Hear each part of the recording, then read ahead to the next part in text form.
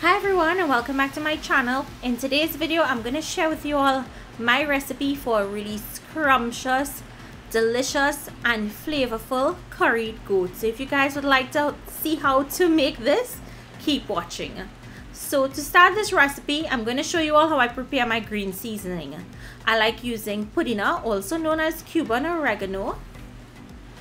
Next we have some fine thyme, scallions, also known as scythe in Trinidad, some bandania, cilantro, shadow benny or sawtooth coriander, pimento peppers, one hot pepper or scotch bonnet or habanero, Chinese parsley, and some curry leaves. If you don't have curry leaves, it's totally optional. Next, you want to put all of your seasonings into your blender with about a quarter cup of water, and you're going to blend it into a paste. I like to blend it nice and fine. You can blend it to the consistency you would like. Now to my washed goat meat, I'm adding in that green seasoning. Next, I'm going to go in with some additional chopped scallions and celery, some onion, tomatoes, minced garlic. You'll notice I didn't put any garlic in the green seasoning. I like to add it after. Black pepper goes in and salt.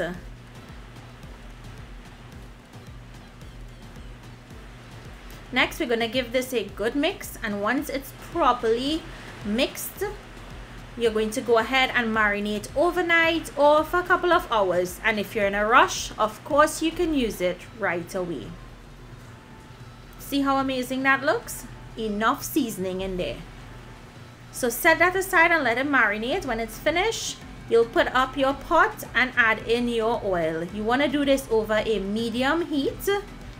In goes some fenugreek seeds, also known as methi seeds. And we're also going to go in with some cumin seeds, also known as jeera seeds. We want these to toast until they get dark brown in color. After which, I'll add in my aromatics, so sliced onions, scallions, curry leaves, pimento. You can put bird pepper as I put in here, or you can put some chopped up scotch bonnet pepper, which is totally optional. So saute that until it's brown in color. And once it's nice and brown, we're going to be using this 9-spice curry powder. I love this for duck, for goat. Add that in and allow it to fry up on that medium-low heat until it feels very grainy. That's your indication that the curry is finished frying and it needs the water. So now add in the water, and this is going to cook until it turns into a thick paste. Once it turns into a thick paste, you'll notice the oils start separating from the curry. You can see that happening here. Give it a mix, and this is what it should look like. Now at this point is when you're going to add in your seasoned goat. So add in your goat, and you're going to toss that goat with that curry to coat all of the pieces. And what we're going to do next is allow this to fry up with that curry, which is called bunjing it down. So it's going to fry up in that curry. The flavor of the curry is going to be locked into the goat meat. This is a crucial step when you're making curry. So it can take a couple of minutes, and you want to make sure once it's bunjing down and all of the liquids dry out of the goat and it's not releasing any more natural juices, that's when you'll go ahead and add in your water to cook. So this is almost where I need it to be. No more natural juices are coming out, so we're going to add water. Now you can add hot water, which will speed up the process of cooking the goat meat, which is a tip. So cover your goat meat completely. This does need a lot of water, and you're going to bring it up to a boil. Goat meat can be very tough, so it needs a lot of water to help it cook.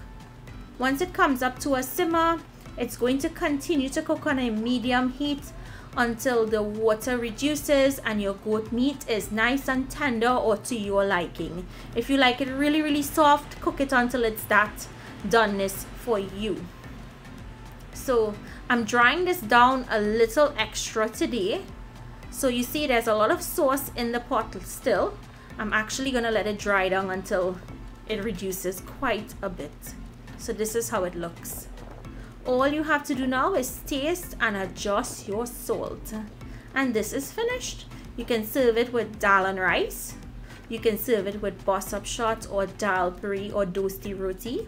Today we're having it with just jasmine rice and the goat and a salad on the side.